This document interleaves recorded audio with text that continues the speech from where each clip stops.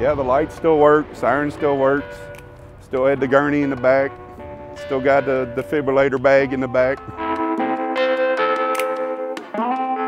Steve Lucas, Hardensburg, Kentucky. It was actually bought new as an ambulance in Cannleton, Kentucky. I think it was donated to the city in '69. It's a '69 model.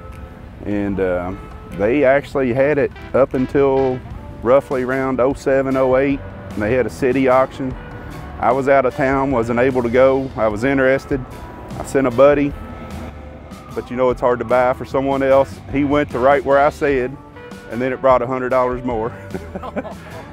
So I didn't get it. And then I happened to be in Indianapolis, Indiana, about 3 years later, and I saw it up there. So I stopped, long story, was able to buy it, and have had it ever since. And that was around 2012. So I've had it about 8 years. No, we haven't actually done much to it except for lower it, but it's pretty much the way it was. Haven't done anything to it. Like I said, it was actually ordered as a factory ambulance. You don't see them much with the doors on each side, and it's actually an extended one. It's a 108, it's an A108. Most of them are A100s, and it's got a 318 in it, or most of them were slant sixes. And I believe it only has 27,000 miles on it.